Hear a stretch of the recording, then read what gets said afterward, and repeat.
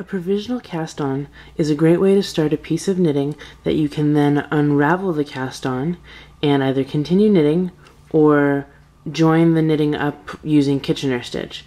And I like to use what's called a crochet cast on. That's the easiest way. I think it's also easiest to do, and it's also easiest to undo, which is important when you know you're gonna undo your cast on. So just take a piece of scrap yarn about the same weight as the yarn you're going to be using for your project, and a crochet hook that's about the right size. And all you need is a 6-inch tail. We're going to do a slip knot. If you don't remember how to do a slip knot, that's okay. Just take a loop like this, make a twist like that, and then reach through your loop and pull up another loop like that. Put the slip knot on your crochet hook, and you're going to need just one of your knitting needles for this. So take your knitting needle like that and tension the working yarn like this, and tension it in your left hand. I mean, you can do it like this if you're not used to using your left hand. That's fine too.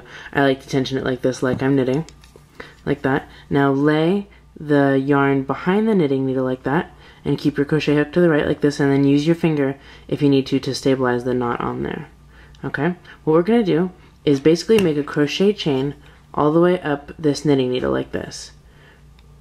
The crochet hook comes under the yarn like that, twist up like this to hold it.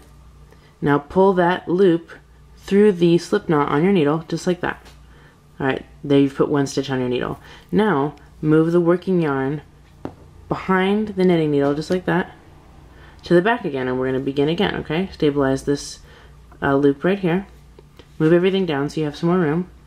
Crochet hook comes underneath just like this, around to the back, twist so that it holds it on there. Now pull it through the loop like that. Oops, there you go. Now see how this yarn is going to go ahead and move through my fingers as I do that? That's good, right? Because you need yarn in order to make loops. If it doesn't move through your fingers, it's going to be like really tight like that, okay? So what do we do next? Go ahead and move the yarn to the back like this, scoot everything down, and begin again. Underneath, and pull through, letting the yarn slide, just like that. And let's see, use my fingers to get the yarn to the back, underneath, and pull through. And you can see we've got this chain of stitches that's going to be really easy to undo later. So let's do a few more. When you have enough stitches for your project, let's see, how many do I have? 10 stitches. What you can do is just make this loop a little bit bigger, just pull that and let it hang, just like that. That's all you need to do. It's nice when you leave that loop there because it's really easy to undo later on just by pulling that loop. So now what you can do is take your other knitting needle and go ahead and knit your stitches using whatever yarn you need for your project. Let's see, I've got some turquoise yarn. You can just start it by leaving a tail like that, hanging down, and pulling a loop through to begin. There we go.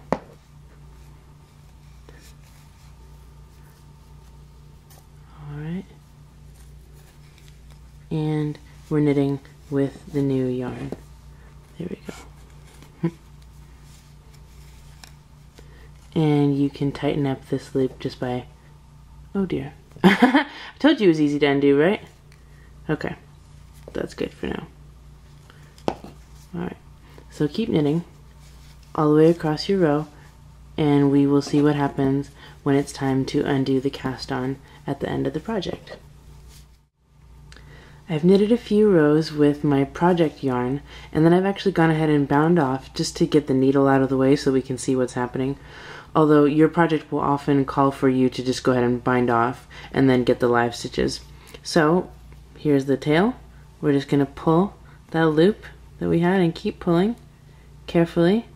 Get that out of the way. If you have some delicate unplied yarns like what I have, they may try to felt together like that. You can just keep them separate with your fingers.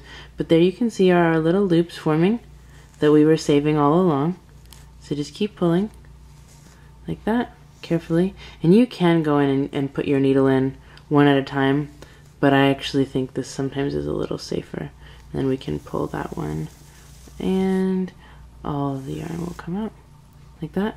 So now you've got live loops. Go ahead and take your knitting needle and thread them through, just carefully. Notice I'm holding the stitches underneath like that. That prevents them from getting pulled out, like that. And also you can notice that I am not paying attention to the direction, the direction that these stitches are facing. Right now, I'm just trying to get the loops on the needle.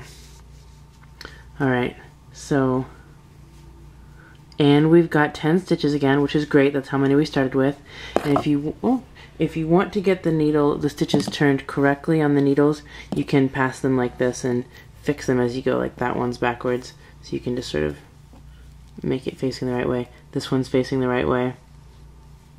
Nope, that one's backwards.